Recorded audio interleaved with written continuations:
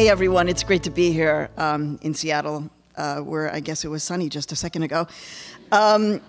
This is clearly a time when understanding complexity, understanding other people, when actually being able to walk in someone else's shoes is really important. So when I founded, after being a journalist working for other people, and then I decided to work for myself, and I created my own nonprofit media company called the Futuro Media Group based in Harlem. Come visit us anytime. We produce Latino USA in the Thick, if you're not listening to it, the newest political podcast being featured on the front page of iTunes. Hello. We're beating Rush Limbaugh and Anderson Cooper and Meet the Press. Yeah. We produce Humanizing America, and we produce work for PBS. But the reason why I formed the company was actually because I knew that myself, as a Mexican immigrant, raised in the south side of Chicago, had a very particular and different perspective, and I wanted to bring that into my journalism and to devote our journalism to really bringing these diverse voices and bringing our perspective into our storytelling. Of course, independent journalism now, more than ever, matters because we don't have an agenda except to tell you what we see and to be fair. So what we do at Futuro Media Group is that we do this very immersively with our reporting. And it's why we just got great news. Our radio audience grew by 43% in the last year.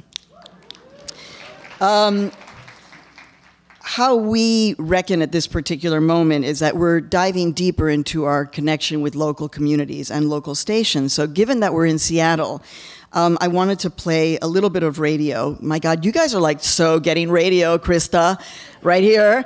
And then we're gonna listen communally. If you want to close your eyes, you can, but we will have some pictures. This is a story that we produced true to our form of looking at untold stories.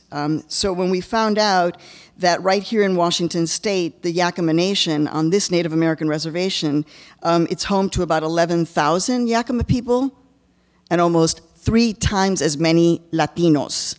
So you have a reservation, a stone's throw from here, a Native American reservation where the majority population is Latino. Let's take a listen. Now, those tensions between her Mexican and her Native American communities were very real for Rena. But one person who says he's trying to remind them of what these two communities have in common is Matt Tomaskin. He's the legislative liaison for the tribal government that we heard from earlier. And he's also a teacher at the tribal school. A couple years ago, Matt was talking to his Native students, and he wanted to see what they knew about Mexican culture. Just a heads up, you're about to hear some offensive language. When I say Mexican, what do you think? So all of those negative annotations came up. Wetback, this, that, whatever, cholos, whatever, just those stereotypes. But I started educating them and I said, you know what? They're indigenous just like you and me. They're from the south and we're from the north. We need to realize that the border was created by the white people. A few weeks later, Matt brought an indigenous Mexican congresswoman to his class. At first, she spoke to the students in Spanish while someone translated. But then she switched to Purépecha, an indigenous language, and the interpreters sat down. And he couldn't interpret it.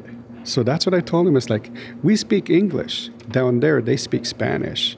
They're not Spanish. They're Purépecha. And when you say that to the people you know, there is a brotherhood between us, there is a sisterhood, and they say, yes, I believe it, or they say, I don't think so. It's a little bit of both. They don't believe it yet, but yet, when they heard her, they knew the difference. So my classroom full of students that I was teaching government at that time, it clicked, that they are indigenous just like us.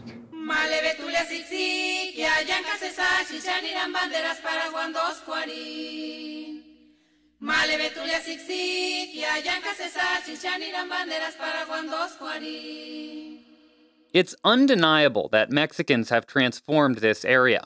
The Hispanic population in Yakima County, which includes the reservation, has quadrupled in the last generation, from about 25,000 to well over 100,000 today.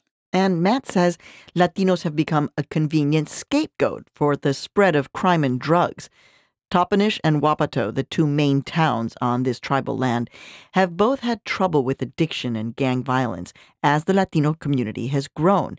And a lot of Yakima people have absorbed mainstream stereotypes about Latinos. That's what we were told by the dominant societies. They're bad, they're no good. So that learned hatred is still there. So we need to come to a point where let's break that cycle. But even for Matt Tomaskin, it's not easy to see the towns where he grew up looking more and more like Mexico. In downtown Toppenish, the reservation's biggest town, there are Mexican businesses everywhere. Restaurants, bakeries, music shops, car repair. When I'm going out to lunch with my friends, it's like, we're going to have Mexican, or Mexican. If you think about it, what does Toppenish have to offer other than Mexican food? For some people, there's a feeling of a takeover on the reservation.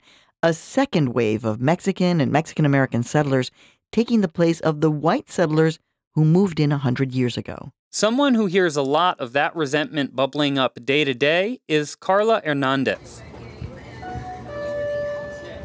Carla and her sister are managers at Western Gas, a gas station in Toppenish. And outside, there are these murals of Native American dancers. Inside, it's a convenience store and a taqueria where literally everything is in Spanish. Carla is from Jalisco, and she came to the U.S. when she was 15. It was a gift for my 15th birthday, for quinceañera. I always wanted to have a big party, but I knew we couldn't afford it. And my mom asked me if I wanted to come over and visit with my family, with my grandma, and I just didn't go back. That first visit was to Arizona, but her father was a migrant worker in Toppenish, so before long, she ended up on the Yakima reservation. And she likes it. You get to know everybody. You see their kids grow older. I mean, you just feel comfortable. Even though they cuss at you sometimes, it still feels like home. The they Carla is talking about are a subset of her Native American customers. Regulars who come in every afternoon to buy beer and to drink in a park nearby. Let's say that I don't want to sell alcohol to someone who's already intoxicated, then they answer back to you and say, go back to your country. So that's when you feel more the resentment. If they don't get their way in anything, then their attitude changes. Then they start insulting you. And then they start making it a point for you to know that you're in their land. How often do you get insulted and told you shouldn't be around? Once a week? Once a month? I would say it happens once a day. So you've heard this term complexity today. So we're approaching our journalism by diving into that complexity without fear and with a lot of love, frankly, and a lot of authenticity.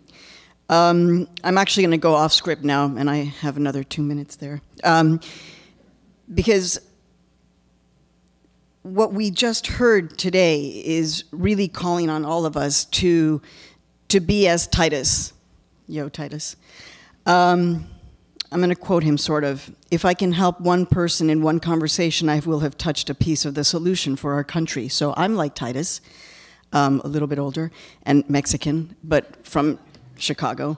So we're like brother and sister-ish. I am critical across the board of the Democrats, of the Republicans. I'm critical across the board. So my job is to have those complicated conversations. That is, in fact, my job. I get paid to do it.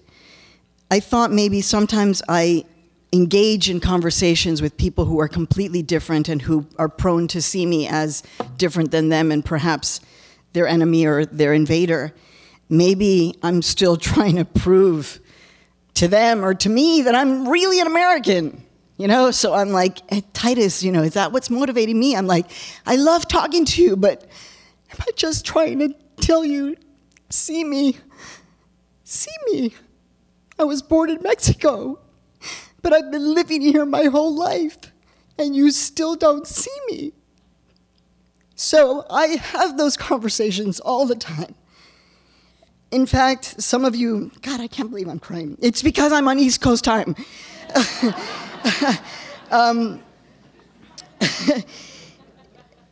Some of you may have seen a viral moment that I had on MSNBC when Steve Cortez, who's a surrogate for the Trump campaign, now the Trump presidency, used the term illegal in reference to undocumented immigrants. And I had a moment where I explained to him that illegal is not a noun, that the reason why I don't call undocumented people illegal is because I learned from Elie Wiesel, the survivor of the Holocaust, may he rest in peace, that there is no such thing as an illegal human being.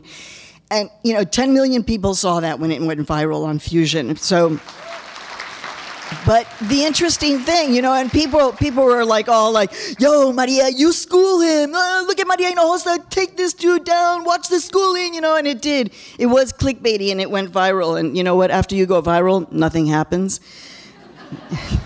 You wake up and it's like, same old. Steve Cortez and I have gone out to breakfast. I've invited him to my class. He's coming to an event that I'm doing at DePaul in Chicago, where I'm also a professor because I'm Mexican and I never say no to work. I'm glad I'm making you guys laugh. I sit down with Steve Cortez to understand. So for me, reckoning is understanding. Reckoning is learning with humility, but at the same time saying to my colleagues, we come from a place of respect, but if you treat us with disrespect, then why should we as journalists be sending our top journalists into the White House press room to be treated this way? So respect, love, me being able to be with people most unlike me. Reckoning is understanding and with humility. The lift that I took today, the guy was like, oh yeah, my dad was a KKK Klansman. I was like, seriously? He was like, yeah, he was a Klansman.